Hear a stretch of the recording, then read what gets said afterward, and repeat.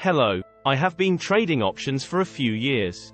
When I started, I found it very difficult to find the simple basics all in one place.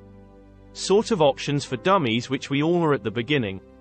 I am by no means a guru, so do not take anything I say as investment advice, and do not enter any positions based on any one or two videos you find here. Options have a lot of moving parts, but once it clicks for you, it's pretty simple. So stick with it. You'll enjoy it. When you sell a put option, you are giving the buyer of the option the right, but not the obligation, to sell a specific asset, in this case a stock, to you at a specified price, called the strike price, on or before a specified date, called the expiration date. In return for selling this option, you receive a payment, called the premium. Selling naked puts is my favorite, but we will circle back to that. If the buyer of the put option decides to exercise their right to sell the asset to you, you are obligated to purchase the asset from them at the strike price.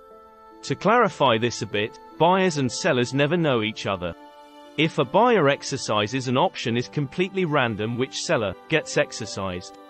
You will never get exercised if the option is out of the money, meaning the stock price is above the strike price. Or, in the case of a call option, the stock price is below the strike price.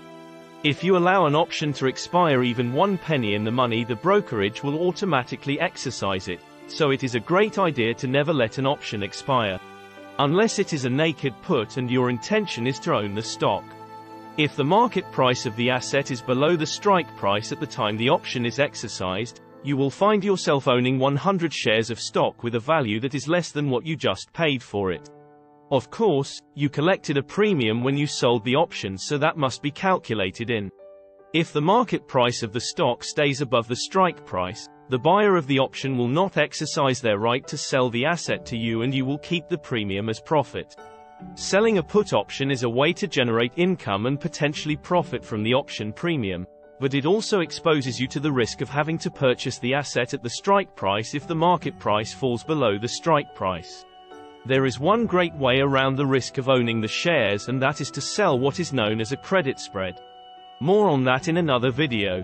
To tide you over, here is an image of a cute penguin. With all that being said, naked puts are my favorite strategy, at least in a bull market. It's a bit sketchier in a bear market such as we are in now in January 2023.